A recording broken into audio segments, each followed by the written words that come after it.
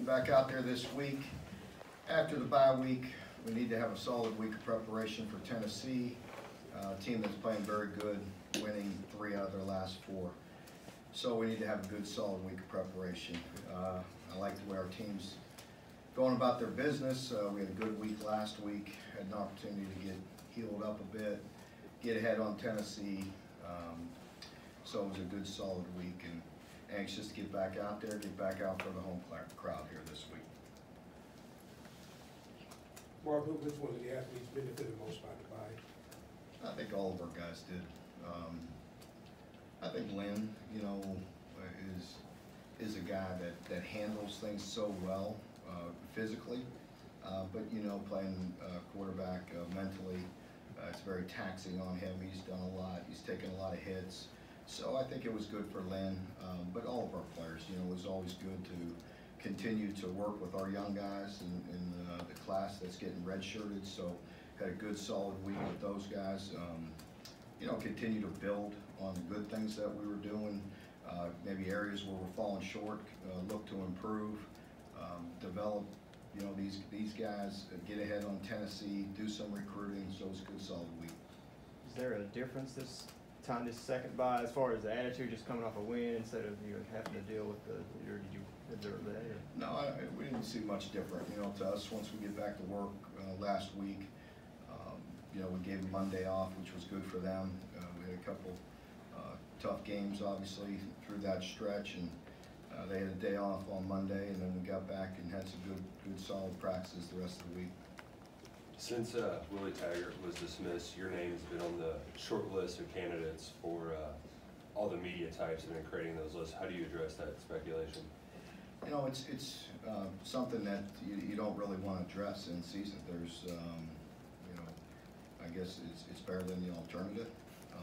So for us, for myself, it's 100% concentration on Tennessee. That's all I want.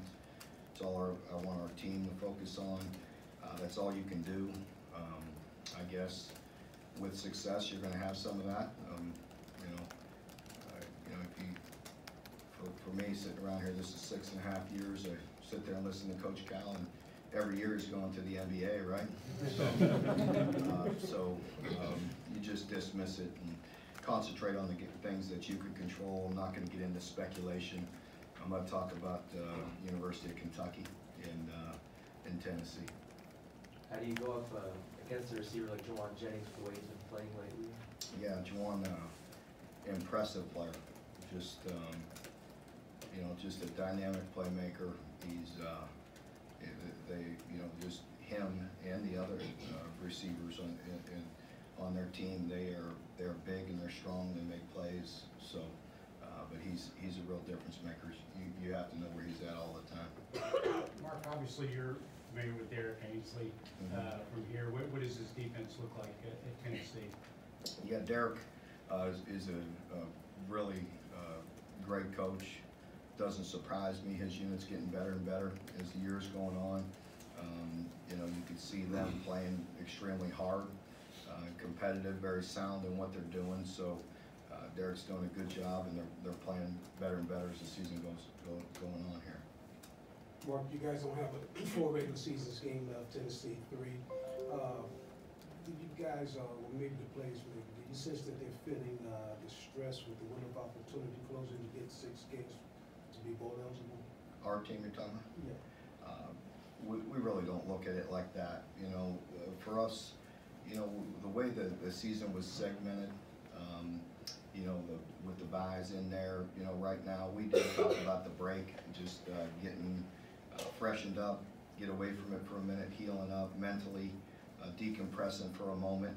But when we come back today, ready to go. You know, we look at it as the, you know, the last stretch here with the 4 games, and we're worried about going 1-0.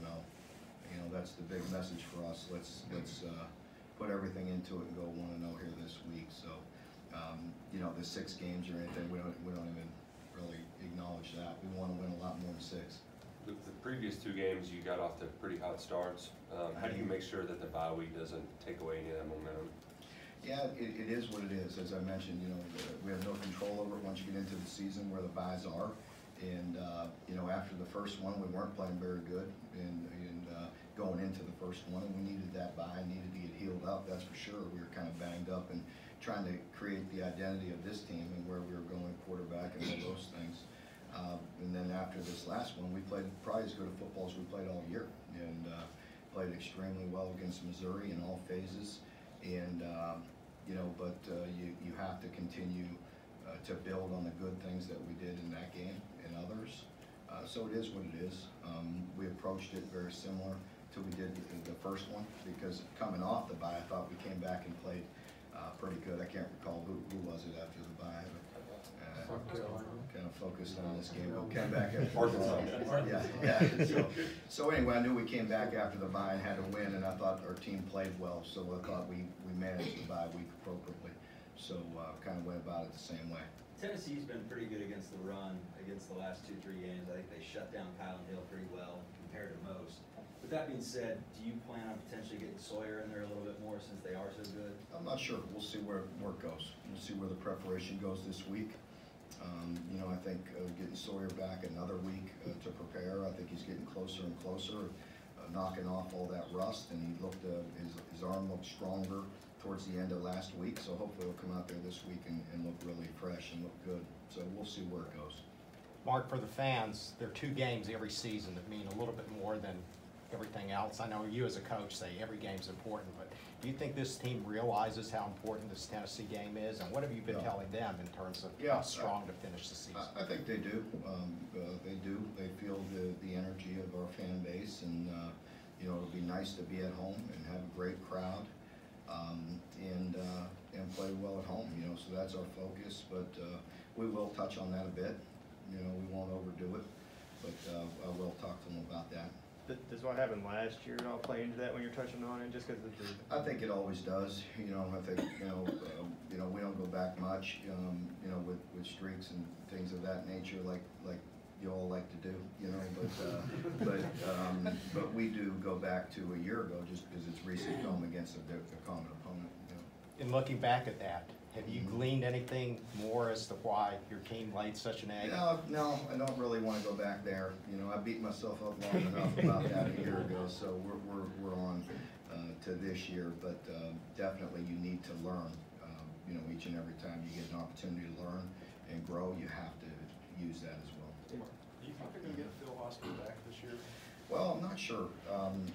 You know, with Phil, he really had some setbacks with that knee and with the surgery, and he hasn't been 100%.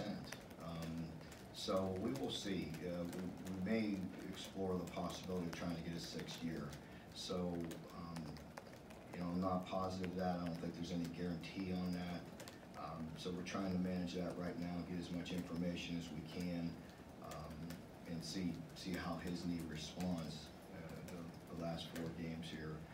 But he hasn't been cleared to this point. So we'll see where that goes. And, you know, if that happened, that would be, you know, pretty good for us. As we spent some time in the last week just with time with recruiting and looking at our roster. It does excite me. I mentioned that a while ago. Next year's senior class will have about 19 guys, depending on maybe a little attrition if some guys leave early, or maybe one in there too. You know, we'll see. But really strong group, and again, much like a year ago where there's a bunch of them and they all play. And then you look at the sophomore class, which will be juniors. You have 19 that'll be in the senior class. You have 18 that'll be in the junior class, and they're all players. They all help, whether it's special teams or in the 2 deep, and so that kind of excites me, especially if you get the opportunity to get a guy like Bill back. Do you have any feel for the fact that those first 2 games for the academic issue, how that would affect his chances to get I don't know. Yeah. You know, he was injured. He's injured now, so I'm not sure. Is Isaiah in the same? You kind of start trying to evaluate that the same way a little bit. We'll look at it. You know, Isaiah has another year, so you know, we'll see. Cash was out last week. Is he expected to return Cash, Daniel? Yes, he's expected to return. Yeah. How's Ahmad Wagner doing? Ahmad's doing okay as well. Chris Oates, at least to the naked eye, appeared to play really well in the last game. Is he pushing for more time regardless of Cash's health? You know, well, we need to rotate the three of them anyway. There's equal, playing that position, and swinging them back between Mike and Will. We can play the three of them and get equal reps with all three guys. That position is pretty physical, and so you need them in it as well. We really need a fourth, and we'll get to bring that along too. Mark, coming into this year, Jamin's done some good things, so we got to get Jamin going as well. Sorry, go ahead. I was gonna say, coming into this year, secondary was a huge question mark when you lose all your starters. They're on pace to actually do better than last year's group. How surprised are you by just how far they've come? I'm pleased with their progress. I really am. I think Coach Klink, Brad White, defensive coaches have done a really nice job. The players have worked hard, and they've been coachable. They've shown great improvement. So I'm pleased with where they're at. We have 4 big games left here in the regular season, and like to see them continue to grow and respond. Much like we talked about the last game, this week will be a great challenge with the receivers that they have on their team. They have some big, strong guys and some playmaking ability. Speaking of the secondary, Brandon Eccles has quietly been one of the highest graded corners week in and week out. What's allowed him to be so successful in his first year from JUCO to the SEC? Yeah, I think he's done a really nice job of working extremely hard, taking the coaching, and he's extremely competitive. He's making competitive plays. When you're out there on the island, it's one-on-one. You've heard me talk about it over the years. You have one-on-one situations. We can protect. We can do things. You can roll coverages. You can scheme things up at times. And there's times when you just have to flat out win one-on-ones. And I've been pleased with his competitive nature. With JJ, Jared, and KD, did you see anything different since getting that play time? I think so. As I mentioned, in here a few press conferences ago, players, they have to hold on to hope. You can never take a player. You take their hope away, you take everything away. So I think that's where this rule is important, and giving them the opportunity to play in 4 games. And we took advantage of that in 1, and so we'll manage that down the stretch here. But it's good to see them continuing to have great weeks and develop themselves, because players aren't going to stay the same. They're going to get better or they're going to get worse. And so it's been encouraging to see them have really good practice habits, and a lot of our freshmen have been that way. Are there any freshmen in addition to those guys you think you could see getting some playing time? Well, there's quite a few of them. Yeah, a lot of those guys. We talked about it last week, and MJ was set to go in. We ended up holding him. So we have some opportunities. You don't know what's going to happen with injuries, and so we didn't feel the need to get him in there. There's 2 ways to look at it, as you've heard me talk about it. You could throw him in there when you're ahead like that and get him some experience, or you could hold and wait and see what happens with some injuries and things of that nature down the stretch, when maybe you need him to be a bigger role. So we'll see. MJ's the guy that was doing well, I think, at the end of summer. You guys talked about has it been a case of the other guys just performing at a high level? It is, and then he had a little injury there to his wrist, and so that just set him back a little bit. I mean, he could go out there and play, but that set him back a touch in the middle of the season there. When you look at film Tennessee beginning of the year to now, are there areas that jump out at you as, wow, they're so much better here than where they were? I just think, across the board, if you look at them, like a lot of us, you have to play good as a team, and it's just, sometimes it's a matter of a play here or a play there. And you look at their early games, and that was certainly the case. A play here or a play there, and the outcome is different. So they're well coached. They're playing hard. They're getting better. They have very talented players on that field, and so I'm not there. I can't pinpoint exactly what it is, but again, a play here, a play there. With many of us in this conference, the margin for error is very small, and you have to capitalize on it when you get an opportunity. They played 3 quarterbacks, played 2 Saturday. I think one played the first series in the first half and the second half. Go back to Garantano. What do you see from their quarterbacks? Yeah. Are they different enough that you have to prepare differently? You don't have to prepare. No, don't need to prepare any differently. They call plays very similar, and both very good. I think like most people, like most offenses, when they're in rhythm and the quarterback's in rhythm and playing well, then the offense is going. And you've seen spurts of that, in particular the last 3-4 games, where they've been very much in rhythm and comfortable in moving the ball. Mark, your offensive line is really coming on strong. Would you agree that they were a little bit of a disappointment at the beginning of the year, and what's been the result of the change? I'm pleased with where they're at and how they've played. I'm not going to use that word. You can, but I think like all of the team, with myself and everybody in the organization, there's always times when you could do better, and we're always going to embrace that and look at ourselves and start with yourself and your play, and my job coaching them and everybody in the organization to do as good as they can. And if there's areas where they're falling short, I can promise you those guys are very conscientious and they're very well coached, and it's important to them. And I'm pleased with the way they've been playing. That was their cleanest game as far as penalties and stuff. Was that more just them just really trying to, you finally kind of honing in? I think it's there, just a byproduct of the things that I just mentioned. I think it's important to them. I think Coach Lerman does a phenomenal job. Those are very conscientious young men that care about winning, and they're trying their very best.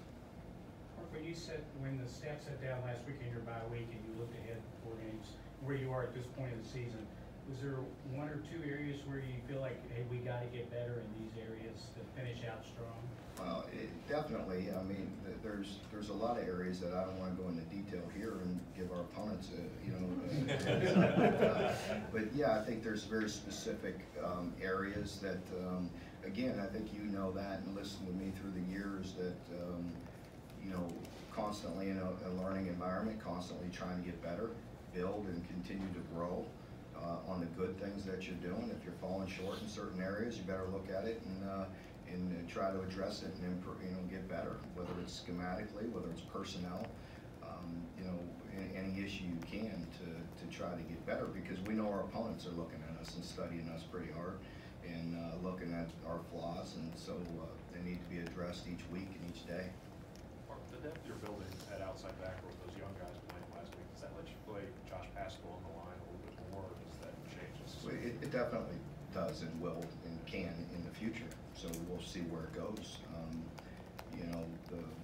That's the beauty of it with Josh. He's very unselfish. He'll play where needed, and really he's got strengths and weaknesses at different positions, but he's very versatile, and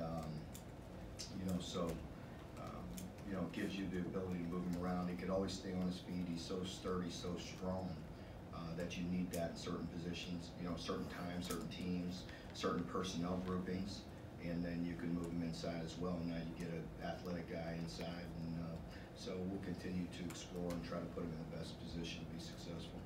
You mentioned after the first bye week that your defensive coaches kind of helped the defense come together more. How important is it to have a coach like Dean Hood and some of those guys that's been around the college game a long time? How is that beneficial? Well, it's very, very important. The experience matters. Coach Hood is a guy that's been around a long time, and he's been a head coach and very well respected within our building and nationally. And so, it is important. It's important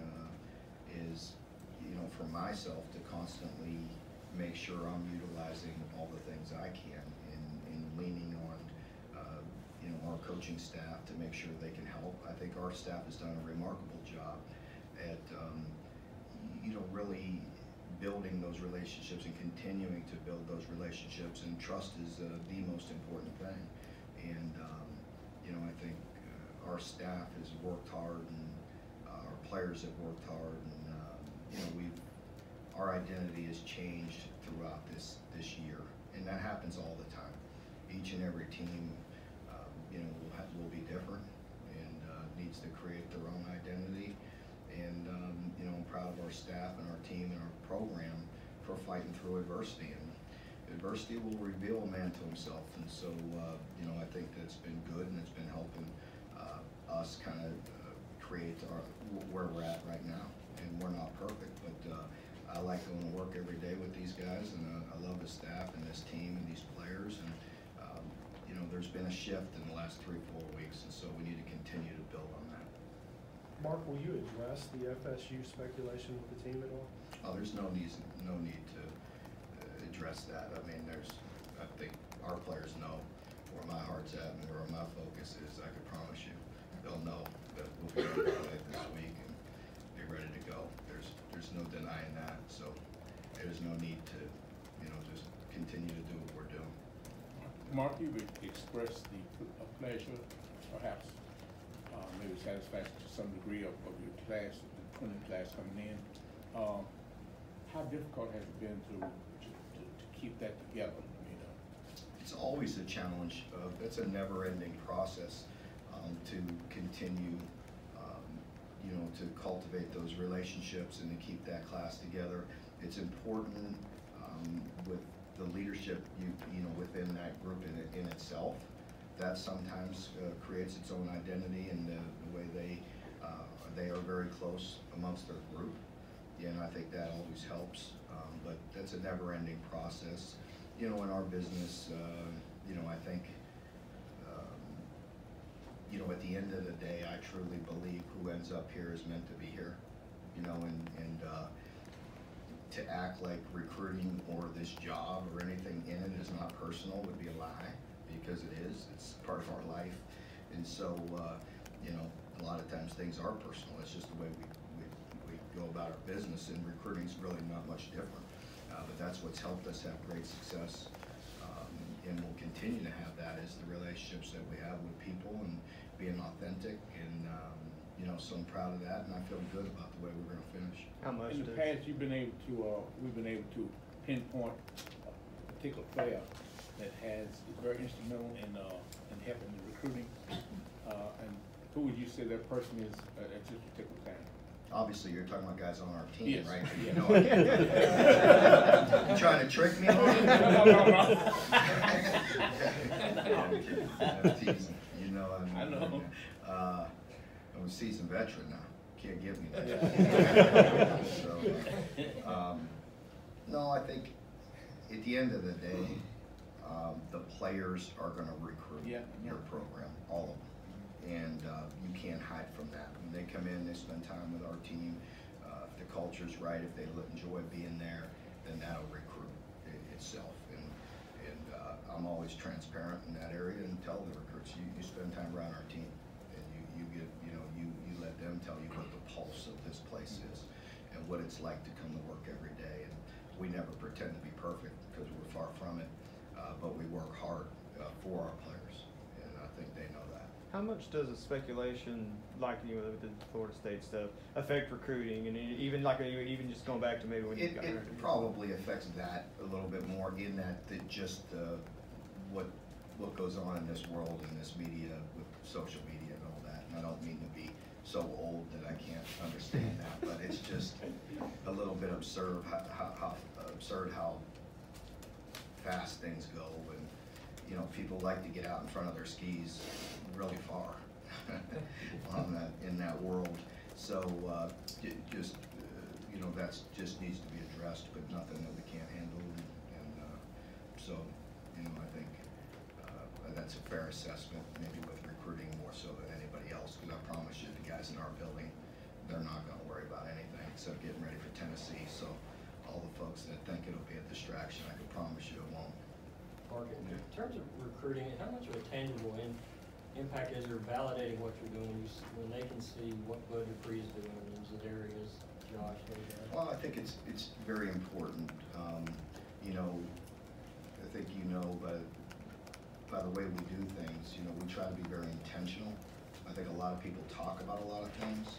We try to really show what we do and how we do things, and the way we go about our business. And so, when guys are going on and having success, I think it does nothing but help you. Mark, I've never been a coach. I never will be a head coach. But come on, John. As a head coach, you're a pretty good walker.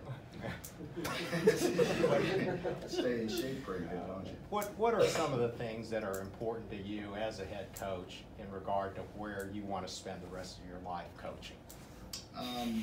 Well, I think,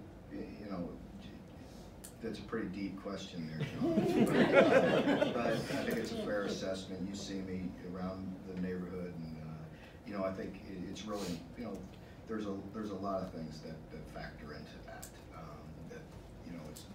we don't have enough time for me to dive into all that right now, but, you know, certainly support, quality of life, you know, what you're doing. There's things that are important to me, that what people perceive is an easier job or better job, and things, you know, we always as coaches, and I've had a great perspective with my family of looking at things and, you know, doing what's right for you and your family. Okay, folks, thank you very much. Appreciate it.